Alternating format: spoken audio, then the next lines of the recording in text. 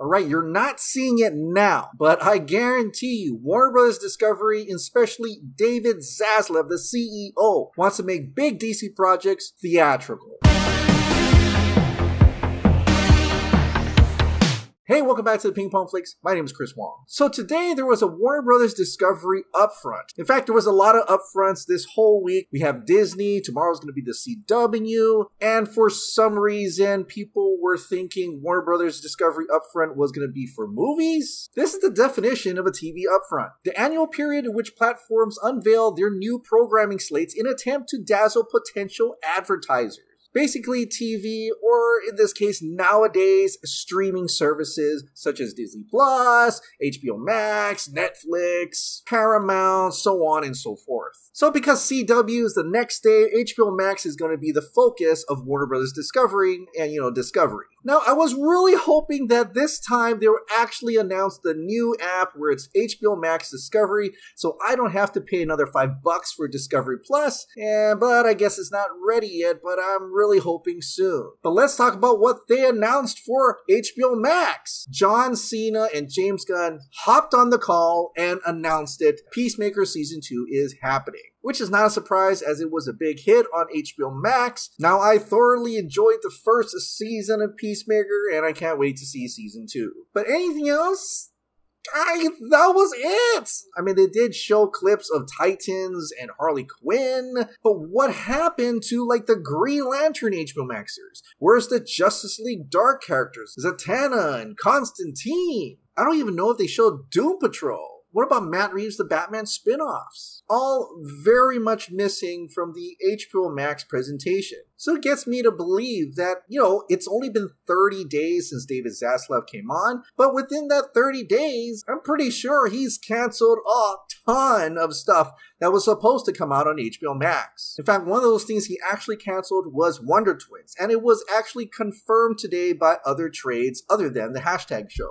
Which the Hollywood Reporter said, one source said the budget was too high for what is considered an HBO Max movie. Twins was looking at $75 million budget, but according to sources, Zaslav wants to keep HBO Max original movies $35 million and under. He has concluded that higher budgeted offerings do not add enough value, for example, add a significant number of subscribers, and more modestly budgeted movies seem to do the job of retaining subs. Original theatrical movies, however, do a gangbusters job of attracting subscribers, the Batman being a huge hit for the service, according to several sources. So this is troubling for any movies that were going to come out on HBO Max. In fact, this is kind of troubling for the idea of Snyderverse could, potentially live on HBO Max. Now, I don't think that's going to happen. If $35 million is the max budget, not many things can come out on HBO Max. And it could mean that projects that rely on heavier budgets with heavy CGI, like Wonder Twins, Green Lantern, and all these other projects could potentially be gone. A lot of things that were developed are going to go away, said another insider, referring to the broader scrutiny that is coming to the slates of many Warner's divisions, including film. But that doesn't mean that it could necessarily go away altogether. Movies such as Batgirl, which was supposed to be an HBO Max original, could definitely get a theatrical treatment this time. And some scoopers are saying that Green Lantern could be converted to a movie instead, because apparently David Zaslav is focusing on theaters, and we kind of had that feeling and energy from CinemaCon, which is very much different from the previous regime with Jason Kilar, who was focusing on HBO Max rather than theaters. Instead, Mr. Zaslav wants Warner Bros. To focus on increasing its number of theatrical releases to between 20 and 25 a year, a person familiar with this thinking said. Theatrical movies also tend to perform better on HBO Max than movies made exclusively for the service. Last year, Warner Bros. Released 17 movies. So more movies going to theaters with less focus on HBO Max. So if Batgirl is going to be a theatrical treatment, what does that say for the future of DC properties? According to insiders, the leadership of Warner Bros. Discovery, the new company combining Discovery and Warner Bros., and now being led by CEO David Zaslav, is imposing a mandate that DC movies should now be made with a theatrical first goal. And there you have it, a theatrical first goal for any DC content. That means they're going to look at all these DC projects and they're going to look at it and say, how can we make this a theatrical movie first? and whether or not it can be feasible in an under $35 million budget on HBO Max, that's still in consideration. But does this mean that we're going to have like Wonder Twins and Hourman, Elastic Man in the theaters? Not necessarily. In the beginning of the Warner Bros Discovery Upfront presentation, he said this: DC Comics and all we can do with it, Superman, Batman,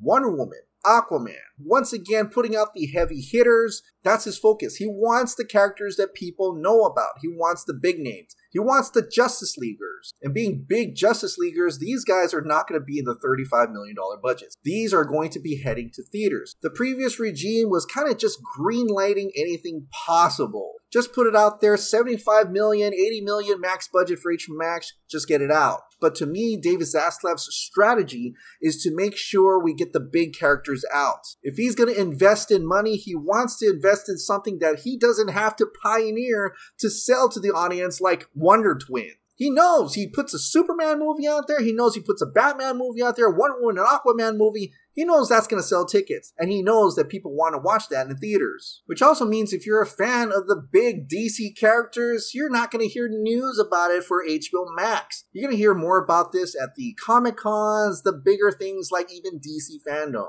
Now, don't get me wrong, I don't think this means that the Snyderverse is going to happen in theaters. I mean, never say never, but right now, Zack Snyder is super busy with Rebel Moon over on Netflix. He's got a whole universe expanding there, and hopefully Netflix doesn't cancel more projects, especially his. But whatever the future may hold, it is quite clear David Zaslav wants to make sure the general audiences recognizes these DC characters, and they are treated with the utmost respect by putting them in theaters. At the same time, knowing he's all in on theatrical movies, you know, this is kind of like a ploy to try get back directors like Christopher Nolan.